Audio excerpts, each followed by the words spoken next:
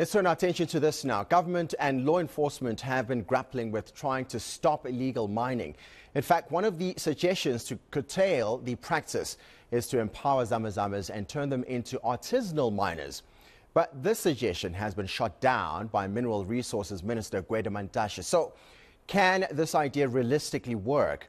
We speak to Kgothatso Nhlengetwa from the National Association of Artisanal Miners, who joins us now. Kgothatso, I've seen a video making the rounds on social media of the Zama Zamas. This one gentleman shoveling sand, and from the sand emerges someone.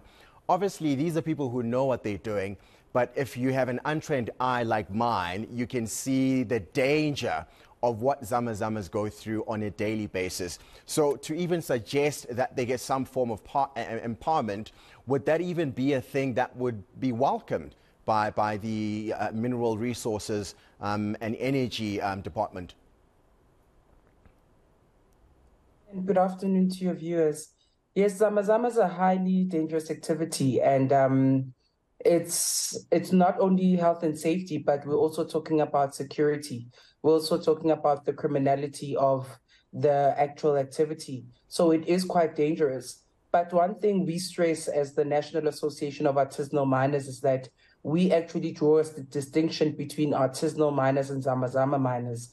Zama Zama miners are syndicate-based, often human-trafficked Lesotho and Mozambique nationals that are exploited because they're poor, while artisanal miners are usually community-based or traditionally based, and they mine in communities, and they usually have the permission of a chief or the headman of a community, or even the local community policing groups. So this is a very distinct difference. And I think because the normal eye or the untrained eye doesn't know the difference, then they tend to cluster it into the two. So actually, we agree with the minister when he says you can't train Zama Zama miners to become artisanal miners, because first of all, they're two different things. And third of all, the first one, which is Zama Zama mining, is actually syndicate-based. What would then your association's assistance be in this regard? Because obviously there is a growing trend daily of Zama Zamas mining illegally in any part of Johannesburg. Just in the last 24 hours, we were showing visuals from the west side of Johannesburg, but this happens all across Gauteng.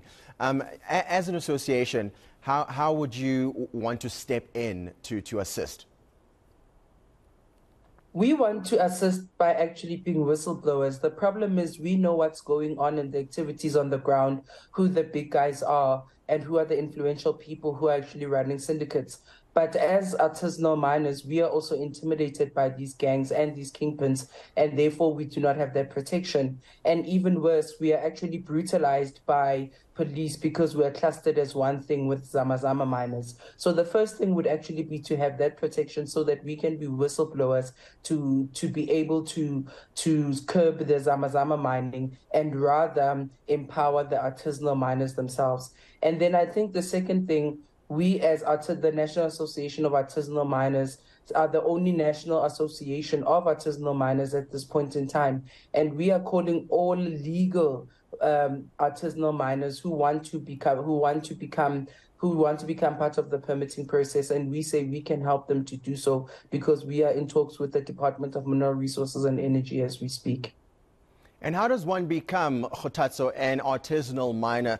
Where do they find you? And to that end, I want you to talk to me about just the criminal elements that exist within illegal mining, because we understand there's a lot of money that is involved, which is why there is a resurgence of Zama Zamas. You can get rid of them today. Next week, there are 100 more that prop up elsewhere. Yeah, that is really the crux of the matter, right? Because no matter how much they try and take out people from underground, there's more popping up to be able to take their place. And that is because it's not, the punitive measures are not being taken on the actual kingpins. Now, the Minerals Council called this level 4 and 5, which we do not see in the illegal mining chain. Whereas level 1 is the artisanal miner, level 2 is the actual gold buyer, and level 3 is the distributor. Now, level 4 and 5 is the actual international trader and the exporter. Now, we never see these people because these are the people that change the gold from illegal to legal. So we often don't see these people. They could be influential people, they could be political figures. And sometimes this is why there's no real political will for people to actually, or the government to actually curb illegal mining, because they may or may not have some hands in the cookie jar. Interesting. Right now, what would be the best solution in terms of it being tangible and it can be done right now in real time? What would, as an association, would you suggest? What we suggest as an association, and we've called for it to the DMRE, we want the DMRE to sit down with the National Association of Artisanal Miners and to put down strategic guidelines for the implementation of the artisanal mining policy.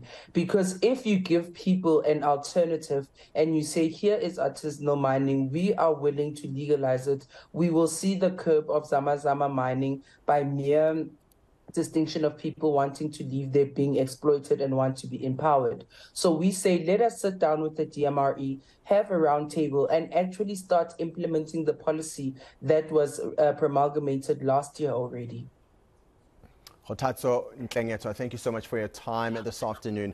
Kgothatso speaks for and is from the National Association of Artisanal Miners.